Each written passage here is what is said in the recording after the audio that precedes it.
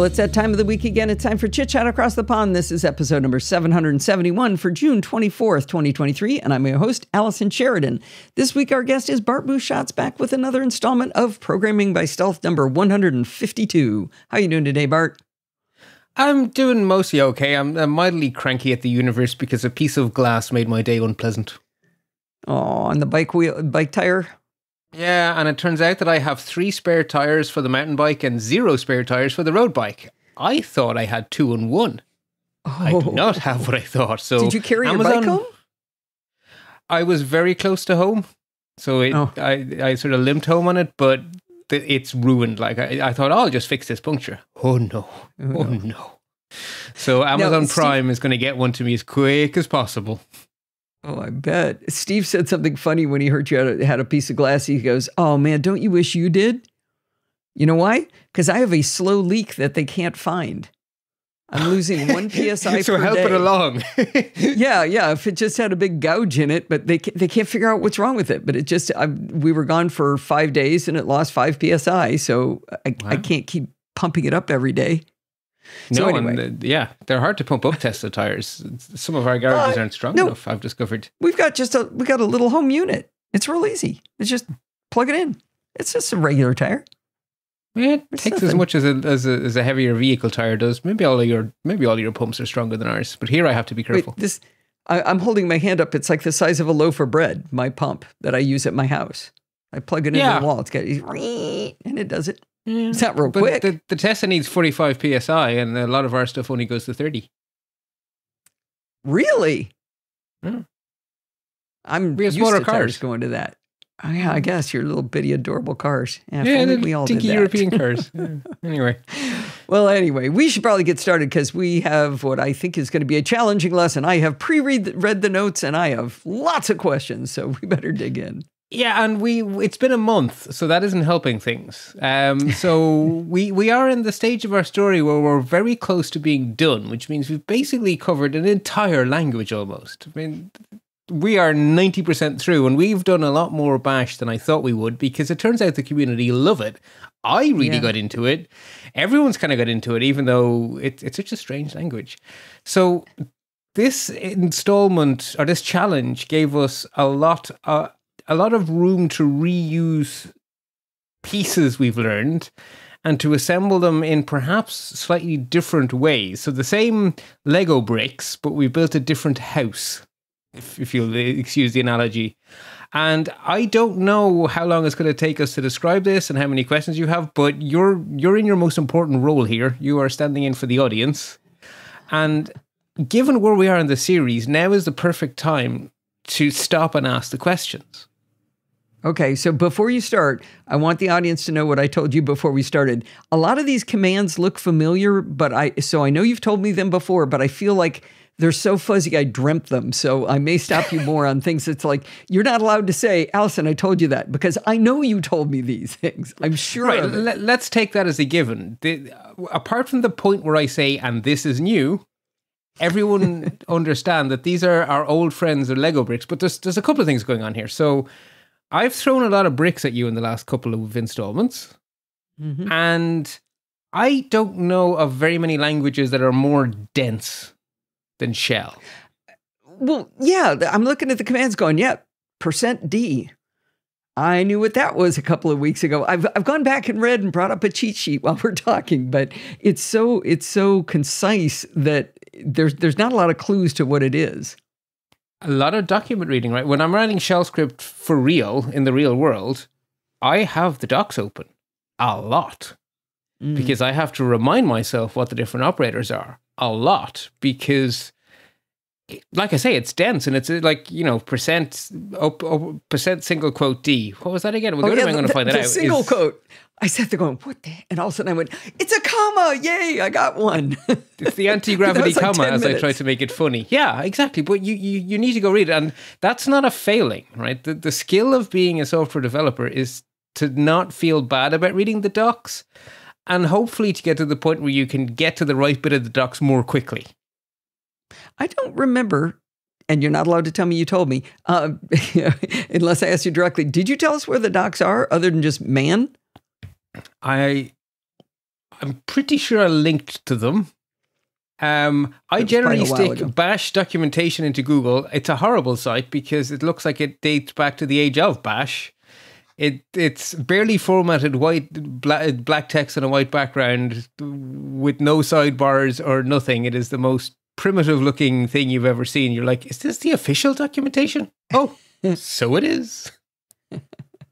Okay, well, as long as it's the language that's dense, not me, we'll run with it. Right, and like I say, it is normal to need to go read the docs. That is not a bug. That is how this language works.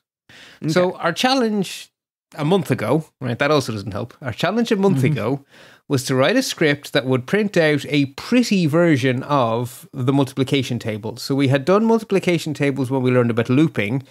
And the point of the exercise then was to learn about loops because they were new to us. Whereas now the point of the exercise was to practice string formatting using printf. And so this is about pretty, right? We've done just print the numbers. This is about pretty. And I kind of went to town on pretty in my sample solution. And I used it as an opportunity to try to bring in lots of pieces from the past. So I sort of intentionally went, this is a bells, whistles, and maybe even a cherry solution. Okay. So what you needed to do was to write a script that would take one required argument, which was a number. So if it was 3, then you wanted the 3 times tables. If it was a 4, you wanted the 4 times tables. By default, it should go from 1 to 10, like you would have done in school. But you could optionally give it a -s for start or a -e for end, although I believe I very foolishly gave them terrible names in the actual challenge, minus lowercase m and minus uppercase m, and I literally start the show notes by saying I was an idiot. So my sample solution uses start and end. I actually didn't care which they gave me, whether they were min or max in my solution, but lowercase m was min and uppercase m was max. You wanted start and end, and that's fine. But it does mean that the solution won't look anything. It does have different things in it than ours. But I think we can run with that. Yeah, and like I say, it was after I started writing the code I realized that I don't actually care whether we count up or count down, and therefore min and max are silly, whereas start and end are actually what we're doing. And your solution... I did a test to see whether they gave me whether the minimum was less than the maximum, and if it wasn't, I just did it in the other order. Oh, that's another way to do it is, flip them. Isn't that how USB-C works? It basically checks the wires and sees, am I plugged in the other way around? I'll flip myself instead of the old USB-A way of making you flip it, right? There you go. The other thing and so it could be 1 to 10 by default or to the values you specified. Now, this code took me a long time to write. So that's another important thing to say. The sample solution here was not something I threw together in 5 minutes. And while I was writing it, I pulled my hair out a few times, and I don't have much of it left. And so one of the things I would do in the real world is give my code a debug mode where it would tell me what it was doing under the hood. And so I decided to show instead of tell.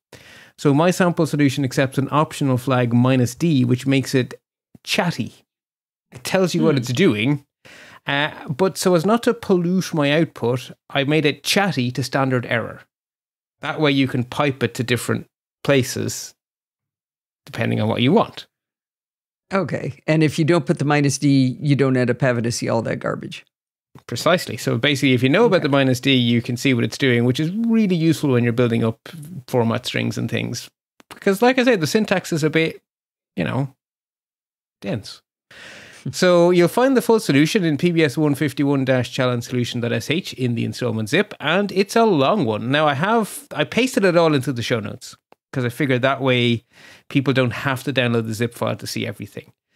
But ultimately, big picture wise, we start by making sure you've given the correct arguments using the get opts that we've now encountered a few times. And so we do our little dance to make sure that they've given numbers, and then we save the values for use later. I'm saving the number, the thing we want to do the table for as n, because I just couldn't think of a better name for a number. The n times table. I don't know.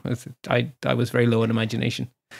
Can I ask you a dumb question? Where in your code do you assign the value that they're going to multiply to n? I literally couldn't find it. Okay, so you see we have a while get ups, do, and then a whole bunch of stuff, and then we have a done. And none of them are n. Correct, because the n is not minus n, it's just the first normal argument. So okay, after we're done with the optional ones, we do that shift copy paste thingy to make them poof away. Therefore, what's left is $1. So then we say n becomes equal to $1. Okay, gotcha. I see it now. Okay. And so at that point, I was already getting things wrong. So at that point, I put in my first debug statement. So what I chose to do was make a variable named doDebug so that my code would read nicer. So if minus n do debug, then my various debug statements. So I'm going to do one of my first. I'm sure you've told me this, but so it says if, and then it's got the double brackets. This is going to be the test.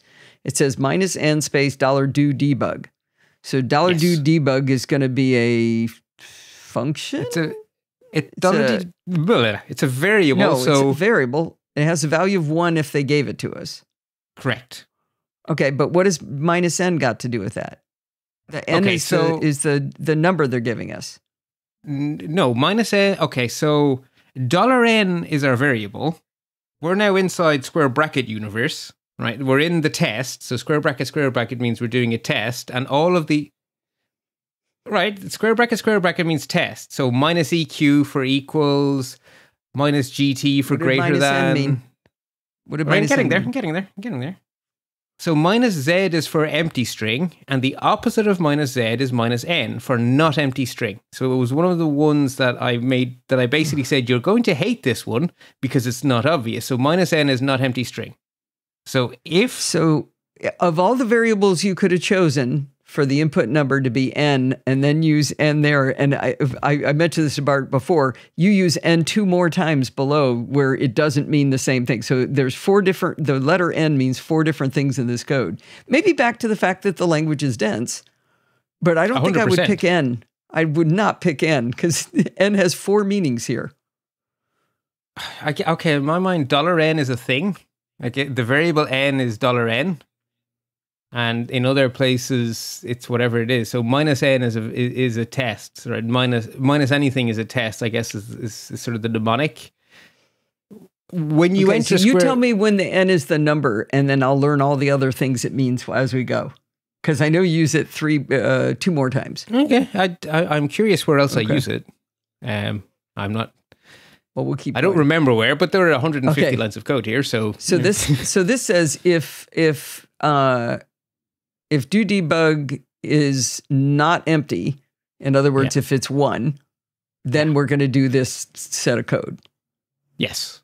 Okay. Which is just print out. Now I prefix my debug statements with debug in all caps and a colon, so that when I'm looking at the output, I can easily tell when I'm just telling myself things versus when I'm, when it's part of the program. Well, you might like this. In Visual Studio Code, there's a plugin called To-Do Tree, and you can have it format different kinds of things you write in different ways. So I have one that says debug, and it highlights it in like bright yellow. So when I'm done with my code and I've got everything working, I can find them all. Oh, that is actually really nice. Yeah. In this case, you want them in there, but okay. So now, the do debug is... So we say we're printing out strings inside double quotation marks, which makes them interpolated strings. So in that case, we're printing out the letters DEBUG colon space N space space space equal sign $n. Okay. That is the letter N. Yeah.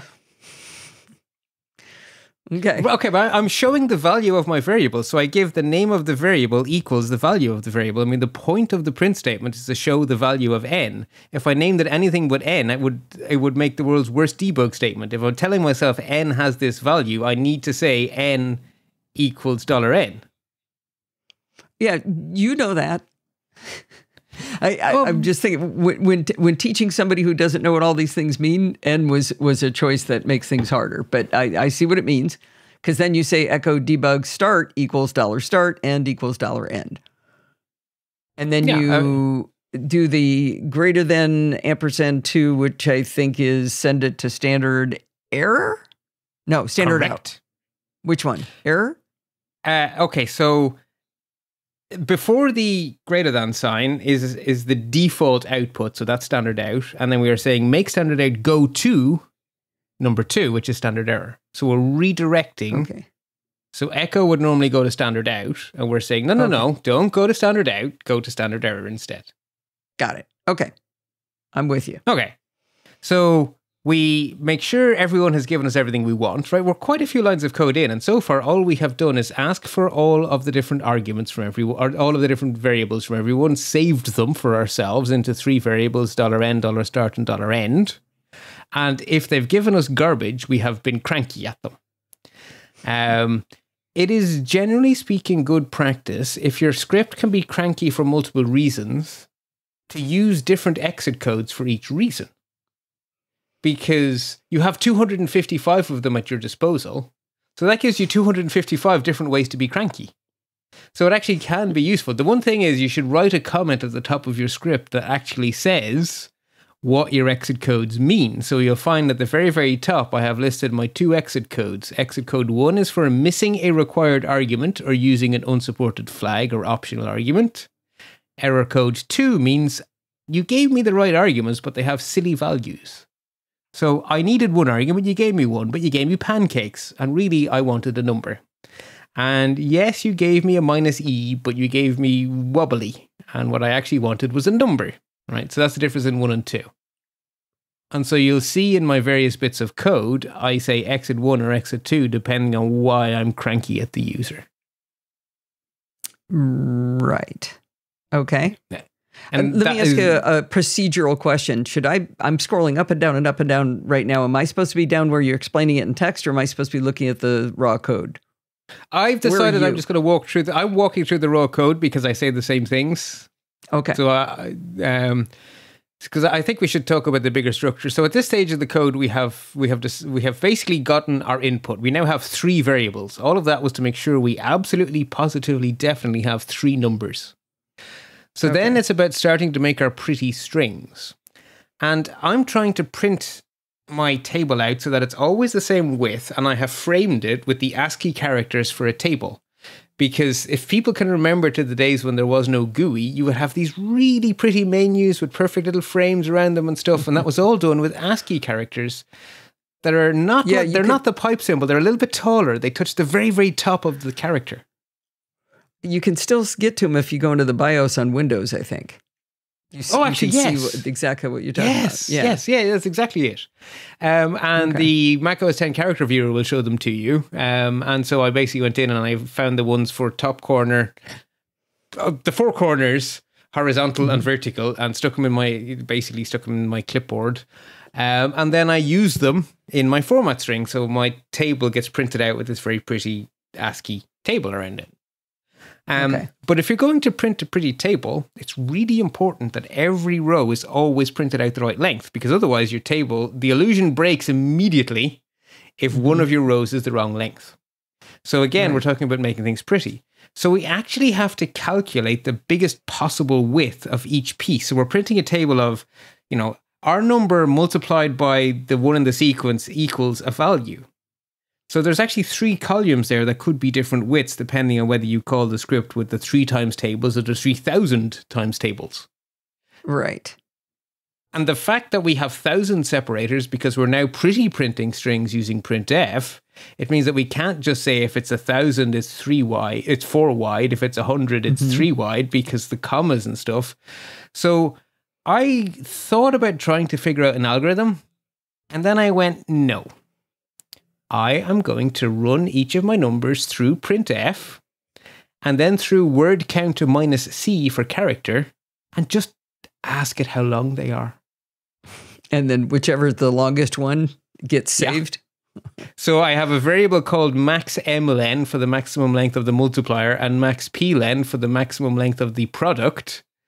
And I have a loop that goes through all of my numbers, and it just says if the current one is longer than what I thought was the longest before, update the longest before. And at the end of the loop, my max will be correct. So I think I just figured out another confusion I had reading the code. The product is the answer. 7 times 3 equals 21. 21 is the product. Yes. And the multiplier is what changes. So okay. But you never ask for we'll get to it in the code, but you never ask for the length of or store the length of the number that was put in there that I could find. I didn't see it in the calculation. It doesn't change. So you must count it somewhere then. I do. There is a little one-liner, but it's, yes, actually here. So nlen equals the character length for the number, right? So it's the very first one I do. Calculate the maximum length of each column when nicely formatted. Nlen becomes equal to. Okay. So nlen is the length of n.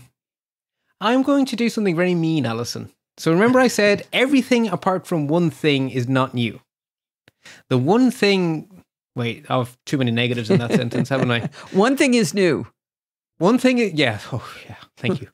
There's one thing new. It is a command which is simultaneously trivially simple and yet the most difficult thing to explain that makes most people's heads explode.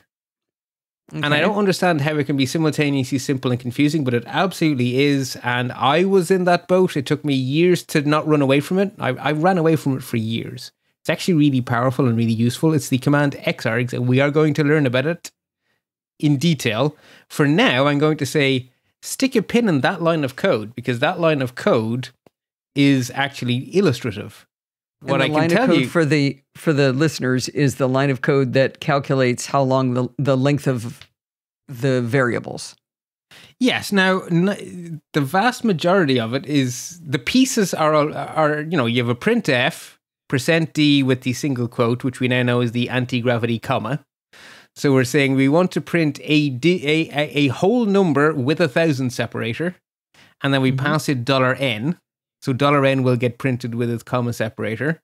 We pipe that to WC minus C. So WC is the word count command, and minus C says give me the character count. And if we stop listening right there, we're fine. Yes. We should know what you just said. The comment tells you the important piece. The actual length of the number in characters is stored in nlen. Oh, when formatted, so because you've put the anti-gravity comma in there. Correct, exactly. So if you wanted to do the 3,000 times tables, it will correctly say that it is 5 characters long. Okay. Which is one more than you might have thought. Mm-hmm. And so then we just make a guess. Max mlen 1, max plen 1. Right? They're obviously not going to be 1. Say again, max mlen and max plen. Again, so the maximum length of the multiplier, so we have our 3 times tables, it would be 3 times 1, so then 1 is the multiplier, 3 times 2, then 2 is the multiplier, 3 times 3, 3 is the multiplier. Okay. Because that changes, right? And every row in your table, that one changes, and so does the answer. So those two have to be calculated. Therefore, we have to have two variables. So max plen is the length of the product, the max length of any product in the table.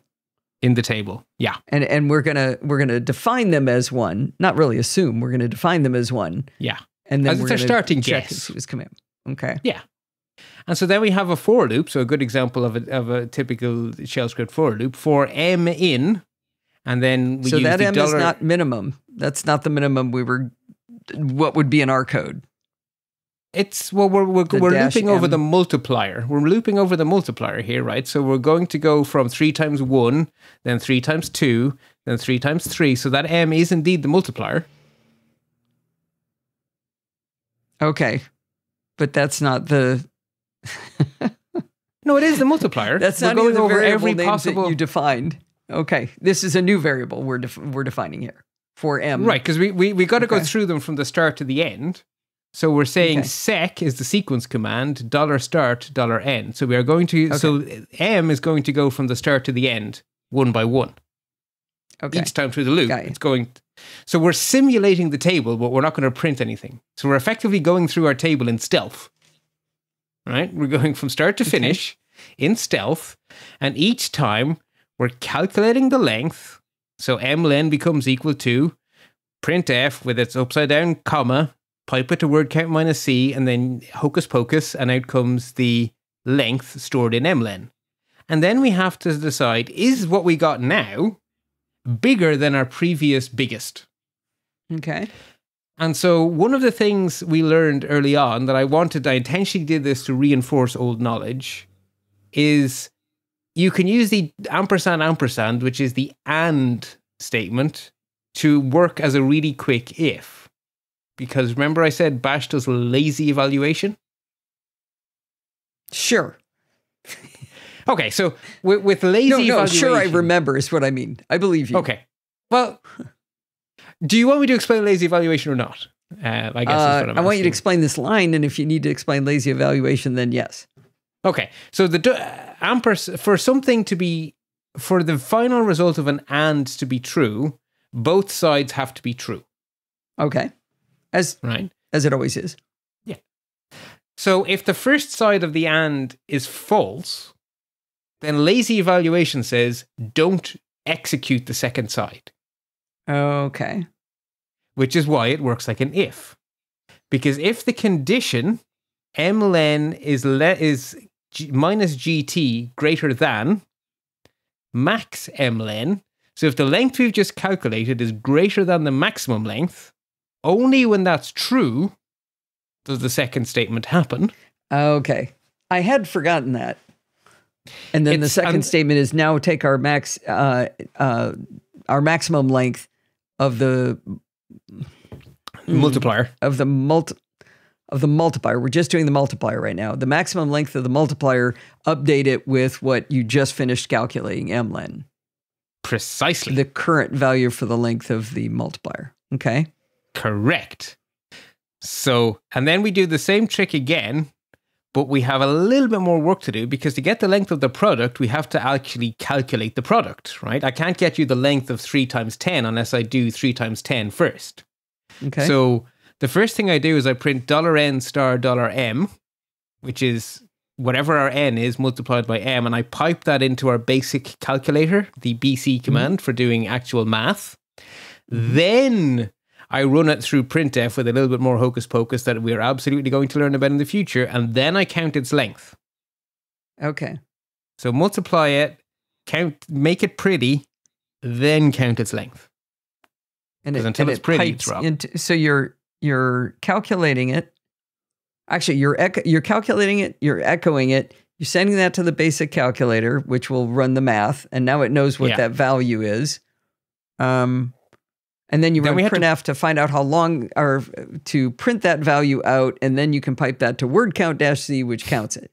With two hocus pocuses on this line. Yeah, this line teaches you everything in the world about Xarg. This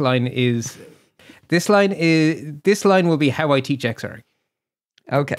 This line is the line. This is the line of the entire script. This is it. This is the line. Okay. But we're not going to talk about it yet. Okay. We will after we put it in its bigger context. Okay. So we do the same trick again, right? We check to see whether what we found is bigger than what we had, and if it is, then we update our biggest. Okay. So now we can do the math to figure out how long is the top of my pretty table, which I'm calling the cap length, because it's the cap on the table. I wasn't sure what else to call it. Oh, okay. Okay, that's what you meant by that. All right.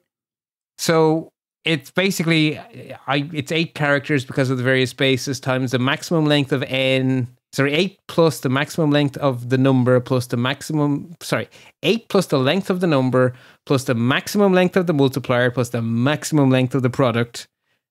Calculate that, and that is the length of the middle piece. I counted the spaces because it's... So when I look at the table that you create, you only have 6 spaces. There's an extra space hiding, I think, either side of the table. It is That's right. what you say in your code, and I went back and looked at the code, and I can't account for that extra space. But that's interesting. Well, I know that's needed because I ran it with my debug statements, and until I did it that way, it was broken. We'll get there. I'll point you where I'm going. I don't see it, but okay. All right, good. So now we know the length of the cap, and that's going to, you care about that because that's going to tell you how many, I'm going to call them dashes you're going to need, and how many, and 2 corner pieces. Correct. That's it exactly. Okay. So at that stage, we have another debug statement to print out all of these lengths I've just calculated. And that took me a long time to get that right because that has all the exargs and stuff up there. That was really hard work to get this far in the code. So now I do myself a little bit of work and I need to make my formatting string for each row in the table. So we have a space followed by the character for the side of a table, followed by another space, followed by a placeholder for a number, which we will look at in more detail in a moment, followed by the space, followed by the character X, because that's how we humans write multiply. We're not computers. We don't use a star. Followed by a space, followed by a %, and then add some stuff, and a D that we'll get to in a moment, followed by a space, the equal sign, a space, another placeholder, a space, the edge of our table, a space, and then our new line character.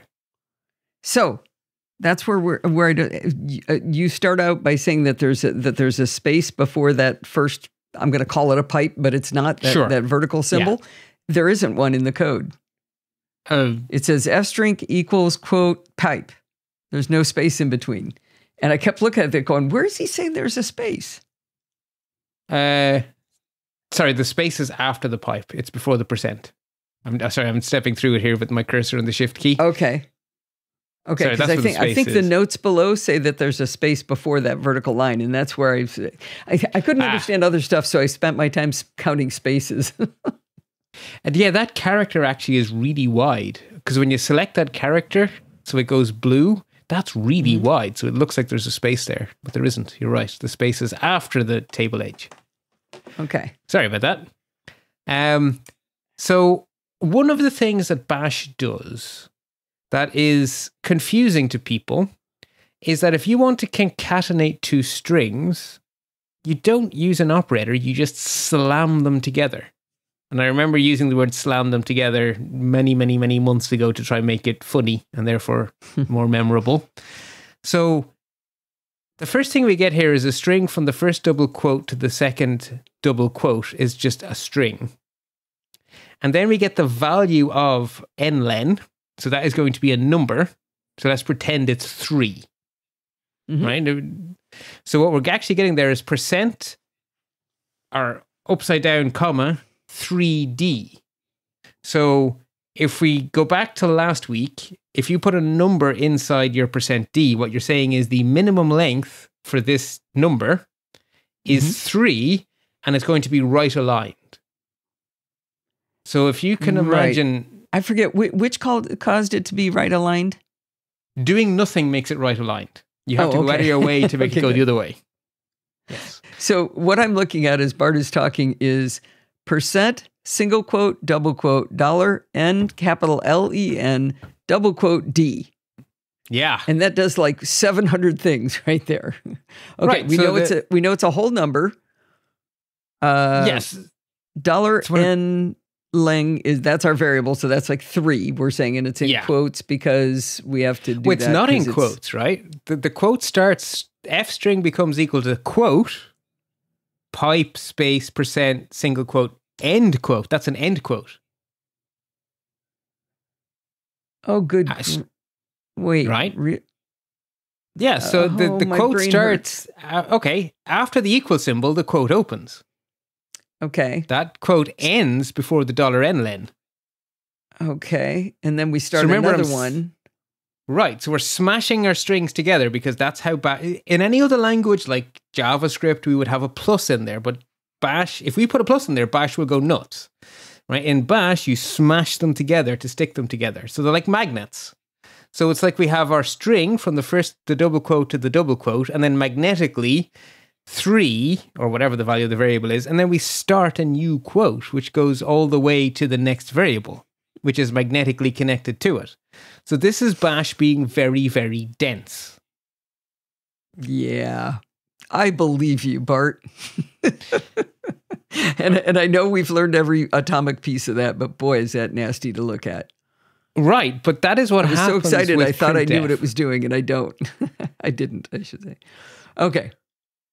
But when you piece it together, what you end up with is % single quote a number D, which is %D means print me a whole number.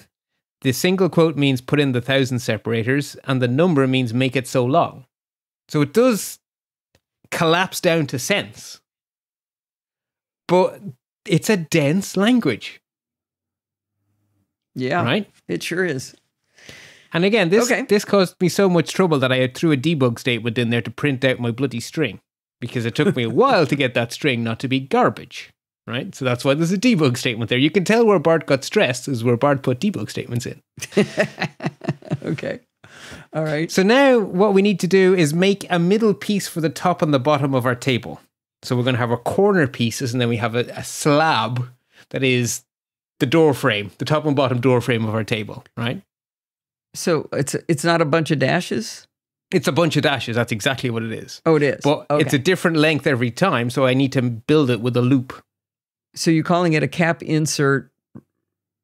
Right, because it's you used called twice. it cap mid. Right, because at the top of the table, it's a downward pointing end on each end. And at the bottom of the table, it's the same middle piece. Okay. But it's start and finish characters are the opposite of each other. So I used the string you called it twice. cap insert, but then you had cap mid, and I thought that was something different. So cap mid means cap insert. Yes, because this is the first time I actually build a variable. Yeah, you're right. I should have. Okay. And you did I call it 48 cap things mid. on one line here with semicolons. Yes, so this is again me finding an excuse to show things. So normally when I do loops and stuff and if statements, I do something that Google results and when you go to Stack Overflow doesn't do. I space it out for something, new line, do, new line some stuff, new line done. If you go to Stack Overflow, you will generally see that collapsed with for m whatever semicolon do at the very least. And so if I don't tell you about this, the more you Google stuff, the more you're going to think I've let you down, because the Google results are going to be full of semicolons. And all a semicolon means is pretend it's a new line. That's it. It just tells Bash, treat this like it's on a new line. And so if I want to read your code, yeah, absolutely. I can take this and just take out the semicolons and make them new lines. Correct. And then you're left with a for loop that just plus equals the dash into cap mid. Okay. So you're going to do that, but for how long are you going to do that? From 1 to the length of the cap. Sec $1 cap length. Okay. I thought the cap length was just the middle piece, but you're saying it's two the length more of the middle than the piece. length. No. Okay. I mean, we're building the middle piece, right? So it is the length of the middle piece. So I just need I need a string. If the middle piece is 10 wide, I need 10. Cap len is the length of the entire thing, not just the middle piece. No. It's just a middle piece. So this is just a loop to make my middle piece, right? I need 10 dashes. Okay. And then I'll put a little corner on them. It is literally just a loop to go from 1 to how many dashes I need. Okay. I follow you. Again, the variable names are killing me, but I'm trying to keep up. Okay. So now the next step of the code says print the table. So I'm going to stick my table into a variable, which I have named table. Do I get points on that one? That one? Yes. Okay. Well, I don't know what table is yet. We'll see whether I like it's an empty string, right? Table becomes equal to an empty string. We'll find out. The variable to build the table into is the table. So the first thing we print is the top, right? So render top cap row. So we have our brackety symbol. So we're using printf. So now this is very new to us, right? This is reinforcing last time's knowledge. This is not something you've known for ages. So printf by default writes the standard out, but if you use -v, it writes to a variable, and the variable will be the printf -v. Yeah, the variable comes next. So the variable here is called row. So we're saying printf -v row. So render this string pretty into the variable row. Then we give our pattern. We never defined row before now. This is effectively row we're defining defined. it now. Yes. Okay. I think I remember that. Okay. Yeah. All right. So we have our string that is the pattern for printf, which is open, which is a funny character for the corner of a table. %s is a placeholder for a string. Then we have the other side of the funny character for the other side of the table, a new line character, and then we pass in one argument, which is cap mid, which is that number of dashes we've just made a loop. And that gets substituted in between. And that's going to get squirted in for the string in between the yes. two. Okay, I do Correct. remember that. Okay. So we have now made an appropriately length top of the table. And then we say table plus equals $row. So our table has one row in it. It's the top of the table. Okay. So then we do our loop for m in our sequence from start to end. So each we m finally is our get multiplier. to calculate the product? Yeah. Calculate the product. P becomes equal to, and then we use the basic calculator again to calculate $n star $m. And then we need to print it into our pretty string. So again, printf minus v row. So again, we're saving it to $row. Our string is the horrible string that we built in that horrible line of code we both hated with all of those percents and quotes and stuff. That's our pattern. So we're just using it now. And we pass, it has 3 placeholders. So we give it 3 values, n, m, and p. The number, the multiplier, and the product. And they get dropped into the 3% Ds. So we already used the variable row, and we defined it with the printf minus v command, and then we plus equaled it into the table, and now you're defining it again. Is it writing over it, or did it cease to exist? Is that a philosophical question? It's still... No, I mean, like, you know what I mean? Like, we're always worried about scope. So does it not exist at that point? So you could... It's the same variable. It's stomping on it. Yeah. So effectively, I'm using it as a carrier to get from the printf into my table. Okay. I do a lot of tabular stuff in my time matter thing, and the word row exists at least 700 times in there with different things in front of it because I keep coming up with new names, but I like stomping on it. That's good. Okay. Yeah, so we're just saying, I want a row, stick it in the table. I want a row, stick it in the table. I want a row, stick it in the table. So we printf our row, we table plus equals $row, done. Right, so that gets us the body of our table. So now that we've done all the hard work above, the actual printing of the table is trivially simple code. Right, we have a pattern and we give it 3 substitutions. Great. Yeah. Then we invert our logic from the top. We do the same thing again to make a bottom cap, but this time we use the other corners of the table, %s, and then we send our mid cap in again. And then one last time, table plus equals row. Right, so now we have our full table. So the variable table now contains everything we want. And then what I said to get bonus credit was that if the output was a terminal, we should put our table through the less command so that it will, if we say, give me the 1,000 times tables from 1 to 100, it should give us a page, then we hit the space bar, it gives us the next page, we hit the space bar, it gives us the next page. Like happens with commands in Git.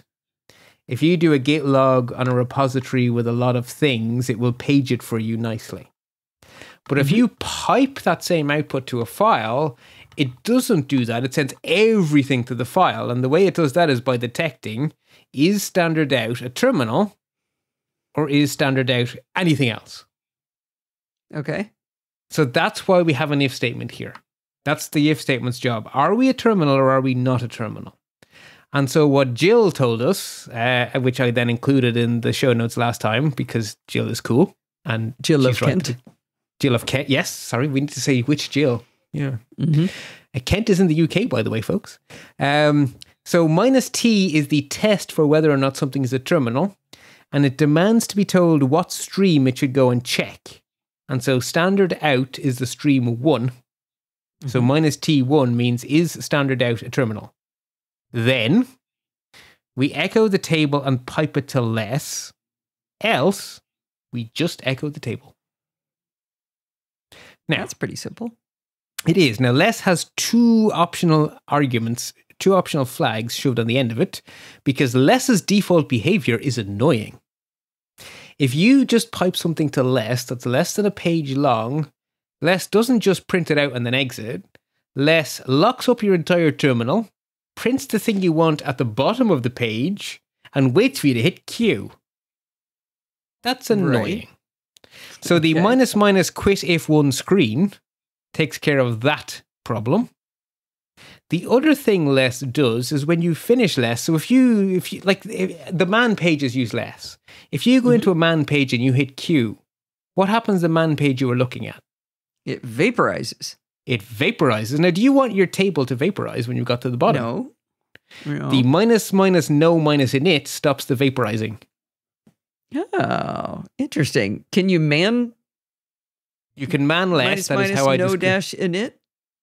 Well, when you man less and you start looking for, basically start reading through how to make it not suck, I basically read the whole man page for less. I mean, can you make the man pages be -- no dash init? I don't know. And do you know how you'd find out? Man. Try it. No, man, because man has a man page. I like it. So there's an odd side effect I discovered from what you did there, and I'm wondering whether you didn't notice it. I gave it a big number. I told it to go from 3 to -17. And then I made my terminal happened to be very short in height. Mm-hmm. And it drew the table 3 times and it wrote : skipping ... in between each one. Why does it do that? I didn't see that. That must be some behavior of less. Yeah, and it appears to be related to this quit if one screen, because if I make it tall enough, if I send the exact same command, and it just prints it once. I'm not that my terminal didn't do that. So give it -S3 -E -17 -D space 7. So you're saying -S3 -E -17. You make it 20. Whatever. Okay. Yeah. And then I did -D 7. Okay. So you put it in debug mode. Then okay. So I'm not going to put it in debug mode. Yeah. Try it at the debug mode, and it should behave properly. Let's see. I got to make it short enough. You got to make the table. You got the other way is to go to end on 170, and then I'll definitely. No, it still does it without debug. It's if the window is shorter than one table height. So if it's scrolling partially off screen, that it causes it. If it's tall enough, it doesn't do it. But skipping. Okay, I've just tried to reproduce that with a tiny little terminal window, and it's not doing it for me. It's behaving perfectly. Well, I can send you a scrolling screenshot of it if you would like, but it's 100% predictable. Actually, it's you know what it does? It gets down to -15. That's what it does, and it doesn't get to -17, which would be the last number, and it cuts it off. It doesn't get the bottom cap, and it says skipping, and it did it again -16. It skipped it again. -17. Yeah, it does it. How are you paging? Are you hitting the space bar? Enter. Well, I can show Bart after the fact, but it's a... Yeah, no, I cannot recreate this, because if I hit enter, I get it one line at a time until I get to the end, and then I hit Q to exit out of less. Interesting. Yeah, no, mine is behaving perfectly. Mine is refusing to misbehave. Open? That's exactly what I'm typing, and if I do the screen height has to be smaller than the height of the table. I made mine like 3 letters tall, and it still worked. And you've scrolled back, and you don't see this skipping thing? Hang on. I didn't try scrolling. I just did my less, and it went through. So you're saying my scroll is working, but I'm using warp, so maybe warp is a nicer terminal. This is as much as I can get on screen. Woo! Hello. This might not be the most interesting thing for everybody else, but I just sent you a screenshot of what I see. That's as tall as I can. It keeps going past that. If you scroll, so the weird stuff is if you scroll scroll? It's after the command is finished. When I scroll back up, I can see all this skipping stuff. And the table's getting printed longer and longer each time. That's the Mac terminal handling its history in a strange way. I don't know. Now, it should page the table perfectly for you as you're going, right? I'm using the default terminal. I'm not in Warp. I'm in terminal. Right, sure. But I mean, Less is doing its thing, that as you're looking at it, you're getting it line by line, and you can move up and down, and it's behaving like Less should. It's like, no, it just prints all this all out to the screen. But you're saying your screen was set to 3 characters high. You did 3 characters high. I've got a shorter than possible screen, and then I increase the height. And that's when I can see, and it pops out of the Less command as I increase the height. So I didn't know I was supposed to be hitting the space bar. Right. So it's, yes. So paging So paging is that standard scrolly behavior that you get from Less or More. So yeah. Don't hit the space bar. Just heighten when it's partially drawn. That's when I lengthened. I was still inside Less, and I lengthened it, and that's what created it.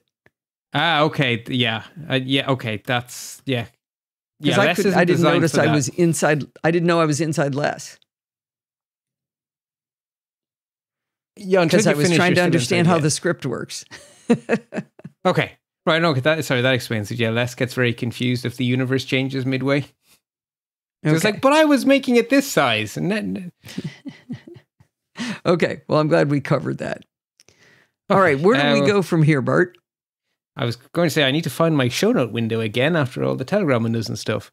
Okay, so at this stage, the script is at its end. Now, I'm just going to check my own notes to make sure I have said everything to you that I wanted to say. Pretty ASCII tables, check. Calculating the widths, check. Building our format string, check. Command separator, check. Conditional paging of the output, check. And then, so this is a decision point, Alison. So either we get into Xargs now, or we save ourselves and we make a part 2 where we get into Xargs. So it is 52 minutes long. It's your call. I've got the time, but I have a strange suggestion for you. It feels like we should move on. We should do it next time. It feels like we should. What do you think?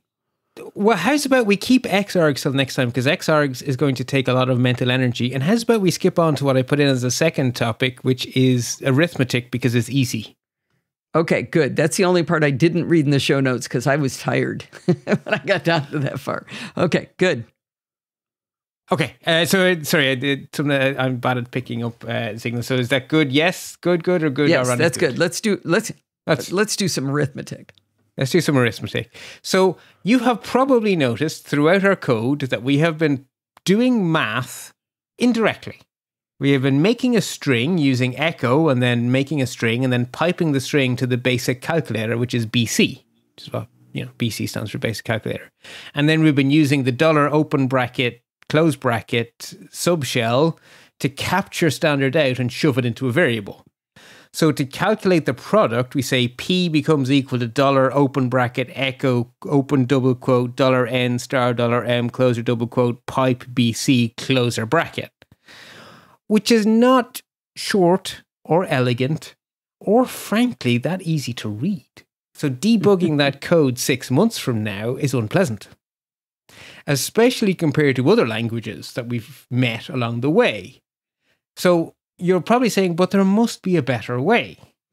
And there is, but I've intentionally avoided it because I didn't want to flood you with too many brackets at once. Uh-oh. So just a reminder. Now you're going to flood us with more brackets. Okay. I'm going to give you some more. But a little recap of where we got to. So we learned that single square brackets are the old style SH, so pre-bash tests, and we should never use them. We're going to see them in Google search results, but we know better, so we never use single square brackets.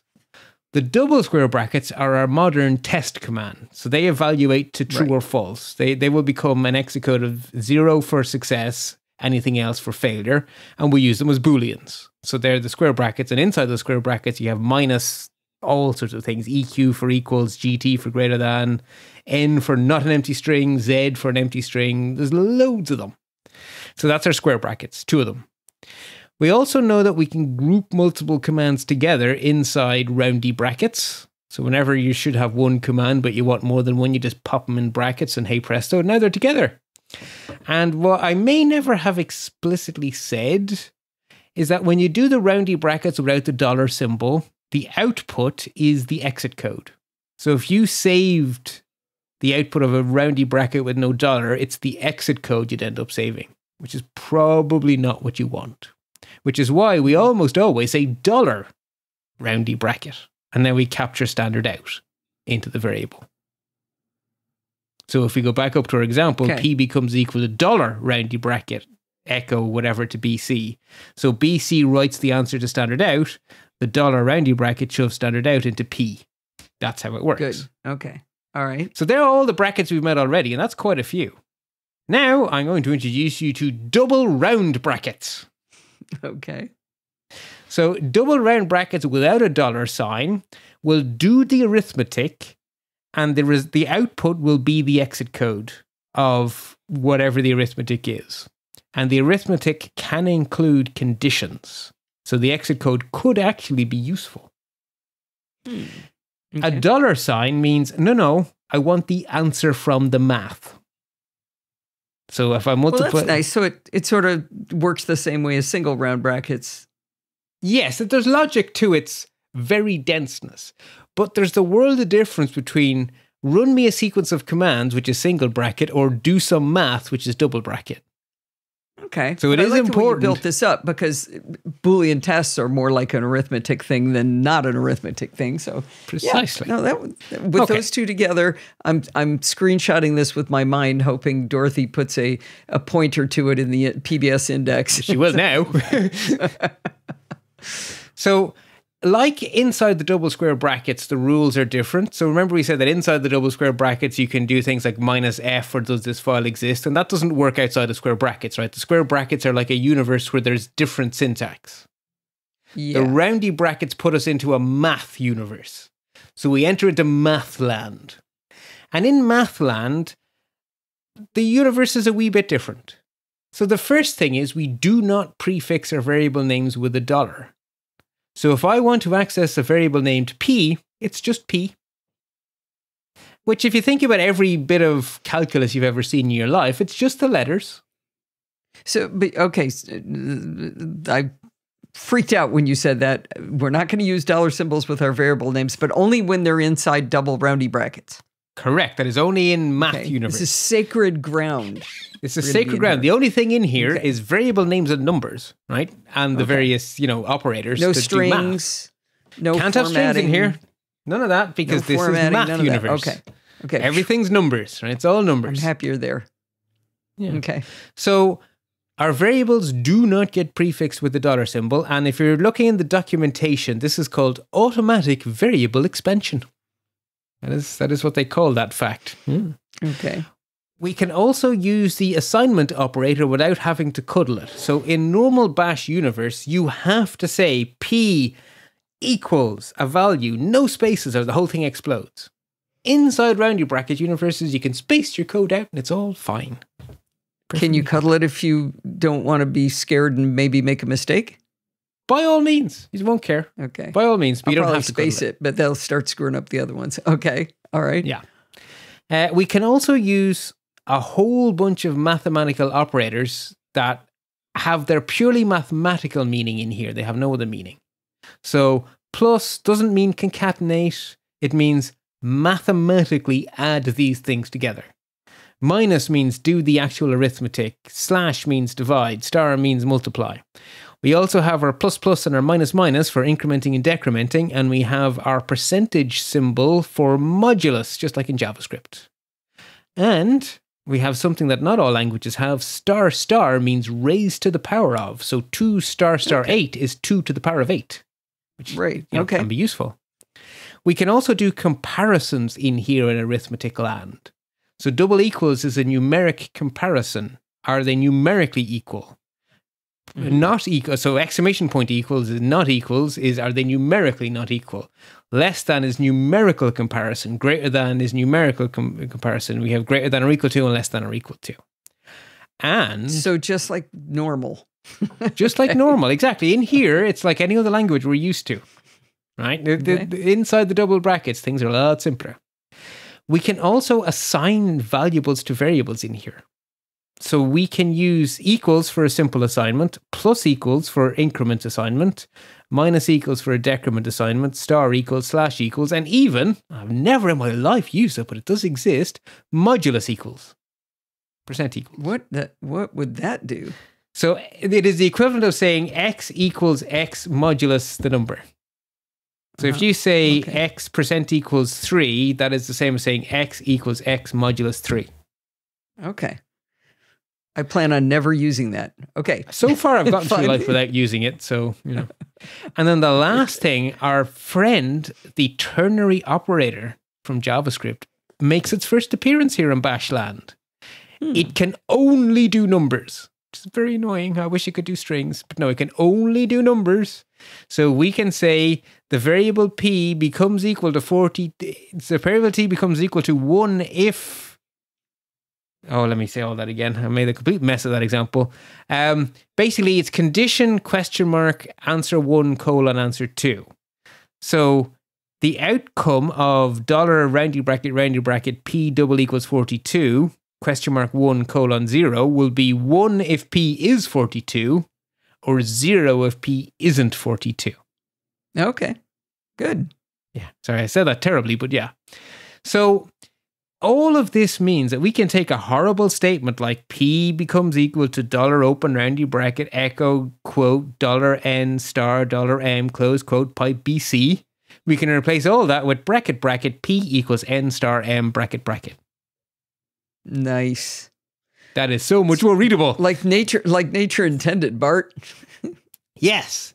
Now, because when we don't use a dollar, the result is the exit code, we can use it in if statements.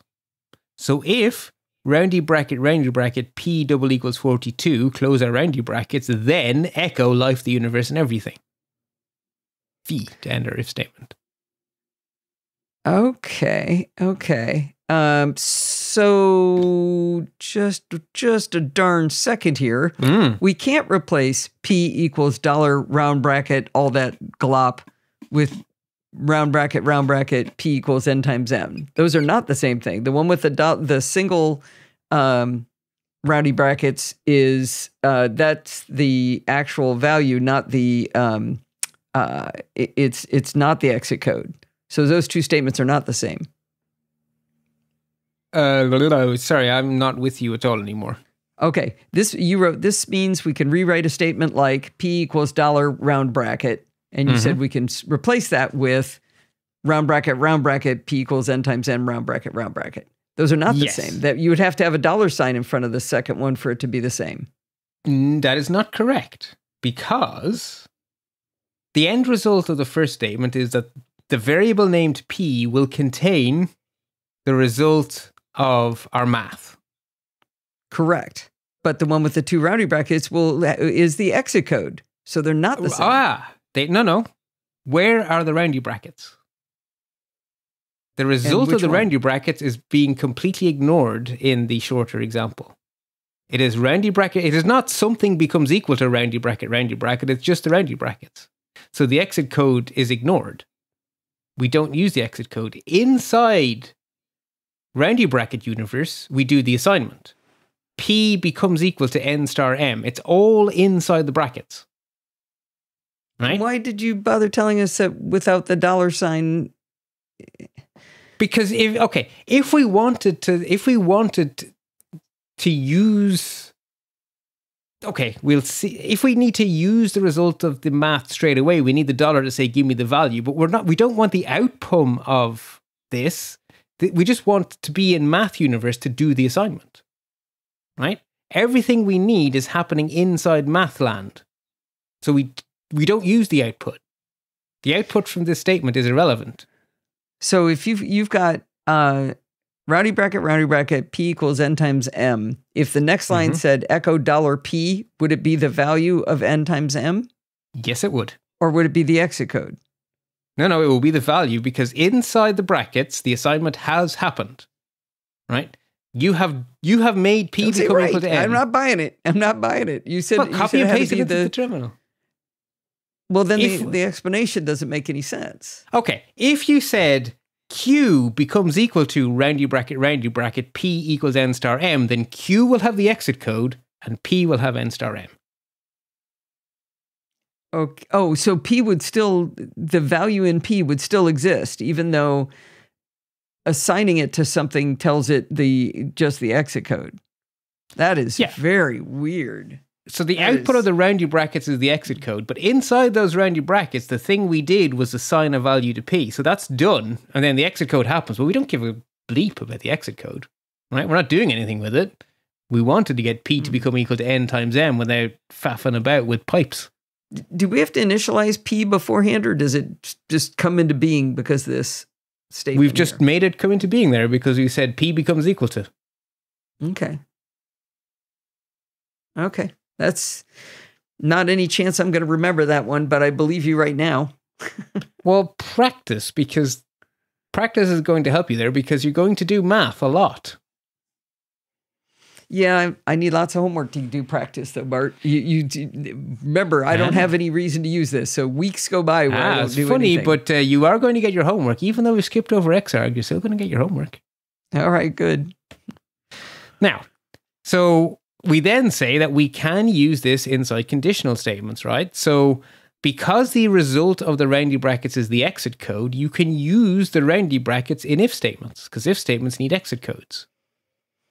So if roundy bracket P double equals 42, so that's a comparison, not an assignment. Single equals is becomes equal to, double equals is equal to. So that gives us the exit code, which is what the if needs. Then it can correctly print life, the universe, and everything only when P has the value 42. Okay. We can also use the same syntax in our little shortcut with the ampersand. Because the exit code is a true-false value. Therefore, if that is true, then the second statement happens. Echo life, the universe, and everything. So that is a shorter version of the same if statement. Yeah, I like that. Okay, good. Now, by using the $, we can get the answer from the math. So to get the sequence from 1 to whatever n times m is, we can say sec for the sequence command. The first argument is 1. The second argument is the value of n times m. Wait, what's 1? So the sequence command takes 2 arguments, where you want the sequence from and where you want the sequence to. So to get a sequence from 1 to n times m, the first argument is 1. Oh, so okay. And the second argument is the value of the math. Okay. Well, I like it. Right. I do hope to use it to cement it. Well, your challenge is to redo your table using round bracket math. So that means I have to have a reason to use math. Mine didn't have any math. Yours had You math. must have had math. I'm sorry. I'm sorry to just do the multiplication. Yeah. Okay. Yeah. So yeah, whatever math is in your solution, do it with the roundy bracket land. And it should make your code cleaner, I hope. That is the intention. So in the next it's been more than 4 weeks since I did my homework, so that's why I forgot I do actually do math. Yeah. I remember it being nearly as complicated as what you're doing, though. Yeah, mine just said echo range min times the number, pipe it to BC, and then print the answer, print it out. That's all it said. Okay. Well, anyway, I'll change it. You change it, exactly. So in the next time, our part 2 of this is going to be that one line of code where we have the 2 Xargs. And it is going to take us probably 45 minutes to explain that line of code. Really? Okay, good. Yeah. Well, that explains why it took me close to 2 hours to read the show notes earlier today. Yeah. So, and it's important. Xargs is very powerful. So I don't want to rush Xargs. Good. I'm glad we did the arithmetic. That was fun. You were right. Hey, okay. Well, with that, I think we have certainly given people enough to digest for a while. So let us hope they have lots and lots of happy computing between now and next time. But first, Bart, where should they go to talk to other people who are doing the programming by stealth work? They should go to podfeet.com/Slack, where all the cool people hang out. There you go. And there's a PBS channel if you haven't been there. There is no gatekeeping to enter this. And I don't understand why, but nobody mean or nasty has gone into our Slack. Knock on wood. If you're still listening after the hour we've been recording this or more, you're our people. Exactly. It's a filter. It works. All right. Now you're allowed to tell them to happily compute, Bart. Good. Okay, folks. Well, there's lots there for you to digest. So until next time, happy computing. If you learn as much from Bart each week as I do, I'd like you to go over to lets-talk.ie and press one of the buttons over there to help support him. He does 98% of the work here. I'm just the stooge that listens to him and asks the dumb questions. If you go over to lets-talk.ie, you can support him on Patreon, you can donate via PayPal, or you can use one of his referral links. I really hope you'll go over and help him out. In the meantime, you can contact me at Podfeet or check out all of the shows we do over there over at podfeet.com. Thanks for listening and stay subscribed.